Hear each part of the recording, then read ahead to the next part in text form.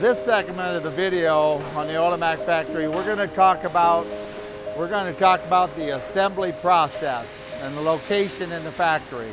What we have here on this assembly line is actually the components of the Drago corn head being assembled. You know, as we move up the assembly line where they're doing components, gearboxes, we have the main row unit gearbox being assembled behind it. Then it actually gets on an assembly line to actually complete the row unit, putting the gathering chains, the deck plates on, and being fully assembled. Now what's really amazing, you know, for any factory you've ever been in, the idea that a few feet away from this, we have the robotic machines that actually milled the components, the quality control check lab that actually checked the components is a few feet away from where actually the components are being built. This ensures extreme quality on build, consistency, and durability for your bottom line. Now we're moving into the final assembly phase for the Drago corn head. On this end of the assembly line is where the row unit actually gets married up with the frame.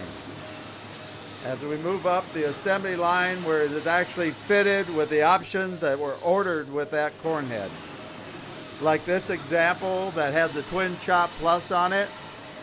As we move on down the line here, now we see where they actually put the proper gears and the proper adapters that can make it fit on any combine in the world. As we move on down, there's lubrication. And then on this end, we're going to go down and look at the final check of these corn heads. Now we're actually entering one of the final phase on checking the Drago corn head before it leaves the factory. They actually mechanically run the head, and then the technician visually looks at each row unit, making every kind of a final double check. This is done on every Drago corn head before it leaves the factory.